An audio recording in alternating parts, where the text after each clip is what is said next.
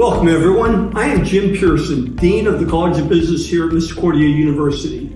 And with me today is Ralph Capristo, a MBA alumnus of Misericordia University, a registered certified financial planner, and a partner in Forthwright Wealth Planning. Him and his two partners own 3 offices here in Northeastern PA. Ralph, welcome. Thank you, Jim.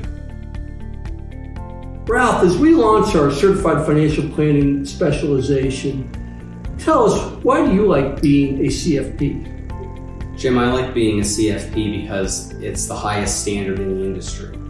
Being a CFP means that you've gone through the entire designation process. It means that you're competent in all elements of the financial planning process. The elements of the financial planning process are insurance planning, investment planning, retirement planning, income tax planning, and estate planning, and various other subtopics within those competencies. It also means that you're held to a much higher standard, which I think gives you a lot more credibility with the public.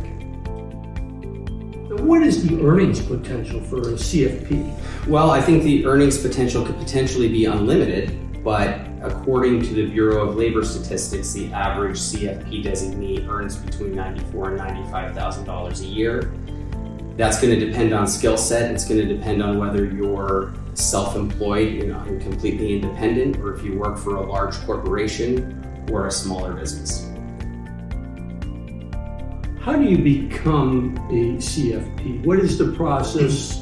And I hear folks talk about the 4 E's. Yeah, that's a really good question. So the 4 E's are education, exam, experience, and ethics. So the educational component is a 2-part component. First, you have to hold a minimum of a bachelor's degree, and then you also have to go through and complete a CFP board approved financial planning course.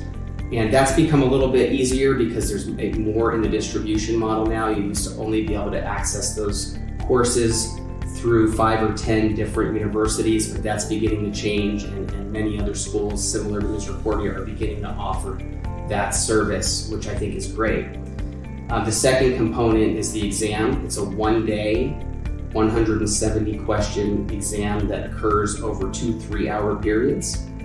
The third E is the experience requirement. So in order to become a CFP, you have to work at least 6,000 hours in the field of financial planning or related field, or work 4,000 hours as an apprentice to somebody that works as a CFP.